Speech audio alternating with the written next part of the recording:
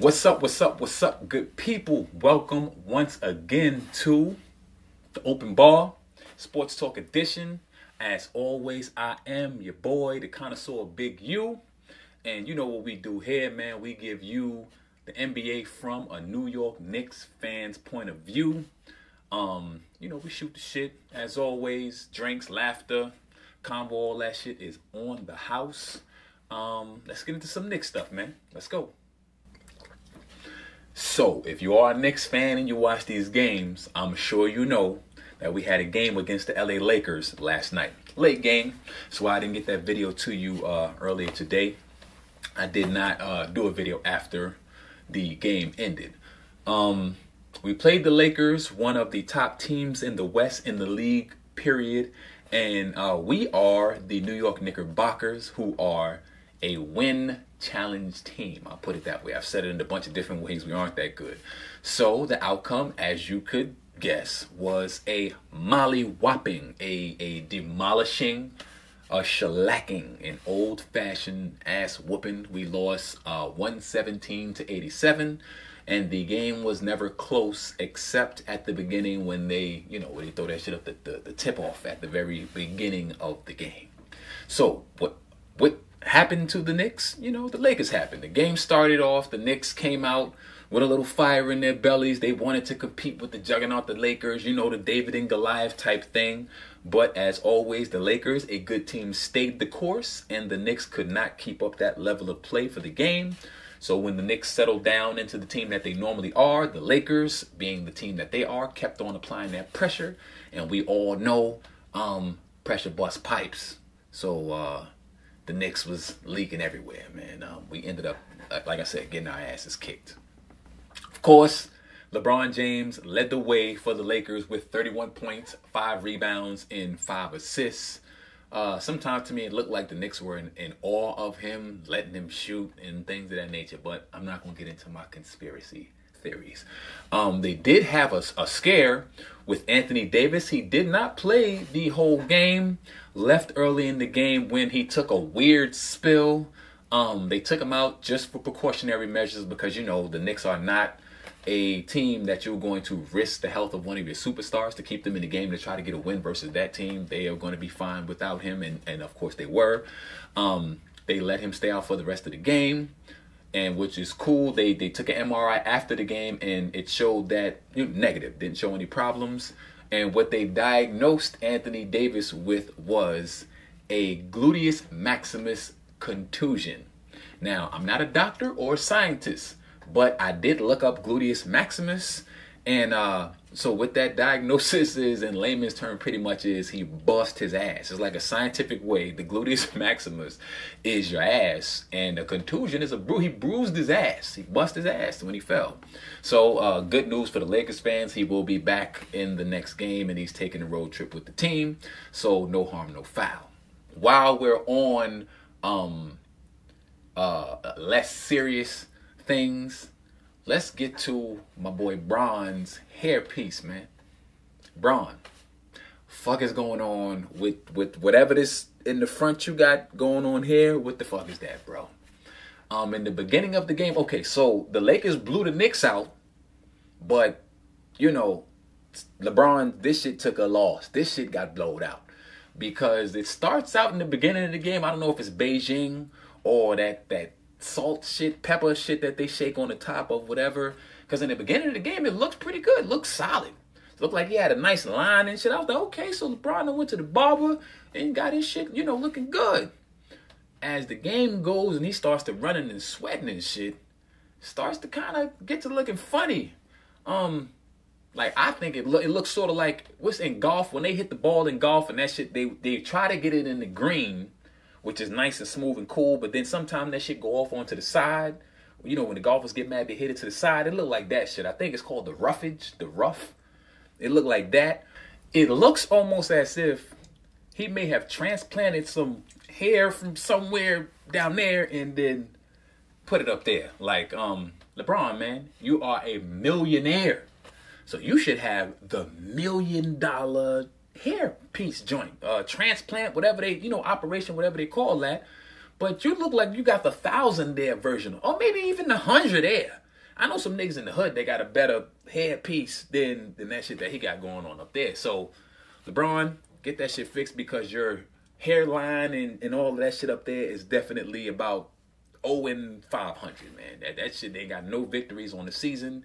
And I want to see you doing better than that, because I love your brother. And, you know, let's get that taken care of. On the Knicks side of things, you know, in this game, since we got our asses whooped, there wasn't a lot of positive to say about the Knicks. But we did get Elfrid Payton back, and he put in a solid performance at 12 points, 8 rebounds, and 4 assists, filled up the stat sheet for us with the same, you know, tough, tenacious play that he brings every single game. Congrats to him on the birth of his new child. And, you know, he came back and played, you know, with a fervor that showed he was away from the game. He probably missed the game, wanted to get back, got back to us, and gave us that. Julius Randle finished the game with 15 points and 10 rebounds. You know, not a great game for him, but the numbers are, you know, okay nonetheless. So that pretty much rounds up the positives, I guess, for the Knicks in the game where they got their asses handed to them. So, you know, it is what it is. All right, let's get to the hot and not segment. And I don't know if you watched the game. You probably noticed that I did leave out somebody when I spoke about the, you know, the not the bright spots, but the areas that the Knicks did have a little success in the game against the Lakers. One that I left out was today's hot player of the game. And who is it? Once again, none other than the Rook, R.J. Barrett, coming in 2 times in a row now, I think. He's just been doing his thing, man. He had 19 points. 5 rebounds. He shot about 48% from the field. He was 1 miss away from shooting 50% from the field, which is pretty damn good. You know, he's been consistent lately, and I just think he deserves some props for that. It's hard being a rookie, a new player going through the season. You go through your ups and downs, especially, again, I always talk about this. He's been winning throughout his career in basketball so far, so this has to be something brand new for him. And the way that he just, you know, he puts his big boy pants on, picks up his lunch pail, and heads into work for the New York Knickerbockers, our New York Knickerbockers, every day, kind of warms my heart and makes me want that dude to do better and wish nothing but the best and more success to him. I think that if he keeps attacking the game with the tenacity that he seems to attack each game, this is going to be the floor for this guy. And, you know, these times will be the worst times in his career. And he's doing pretty well now. So I just think I see nothing but good things for this guy if he keeps on doing what he's doing. But you had R.J. Barrett with the hot player of the game. At the not player of the game is another one of my faves. And, you know, the same way you give people their accolades when they do well, you got to call them to task when they not doing what they're supposed to do. And this not player of the game goes to Julius Randle. You know, I did say he had 15 points and 10 rebounds, which is decent stats by some people's measurement stick, by their yardstick, but not by Julius Randle's, where he averages about 18, 19 points and around 10 rebounds a game. He had been on the tear, if you listen to any of my previous videos, where for the last 5 games or so, he'd been averaging 28, 29 points a game and 10 rebounds. So coming in with 15 points is not very impressive, and then taking 16 shots to get to 15 points. I always say that if you have the same or more amount of shots than you have points, then the game was not efficient at all, and you did not do your job as a scorer. You know, if you're a person that's supposed to score the basketball, you should not take 30 shots to get 30 points, 20 shots to get 20 points. That's not efficient at all. And I'm sure with all those analytics that they do now, I'm sure you come out terrible. I think he was a negative 17 on the plus minus, if I'm not mistaken. Again, you know, I'm not the best with the numbers. I do have them, but then once I get to doing a little bit of this, like I'm about to, watch this. Sometimes they leave my mind, but I think he was a negative 17. So Julius, that is not acceptable. I think it was a little too much finesse in this game and not enough of the bull in the china shop. It was like he was a bull in the china shop, but he was aware that he was in the china shop and he was trying to tiptoe around you know, the different artifacts. And Julius, just tear all that shit up. I need you to be in there bouncing off shit, knocking things over. This is what we need from you. This is what puts pressure on the other team, forces them to adjust their defense, and makes the game easier for everybody else in the Knicks uniform. So, again, at the hot player of the game, Julius Randle, still my boy. You know, take care of that and let's do better, man. All right, so now we're at the end, which is the opposite of the beginning, and that's why they call it the end. And you guys know where we end these videos at. Always, forever has been. It is Melo time. I don't know if that's something cool. Should I call it that, or should I just do my little spiel and then say it's with Carmelo Anthony? Well, you know, let me know in the comments below what you think. It's Melo time, man.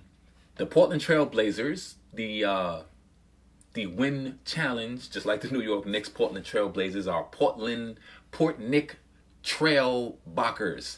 They played against the Toronto Raptors, who are doing pretty well this season, even without Kawhi Leonard, because they had a system in place and they've been pretty decent on the East for years, kept that system in place.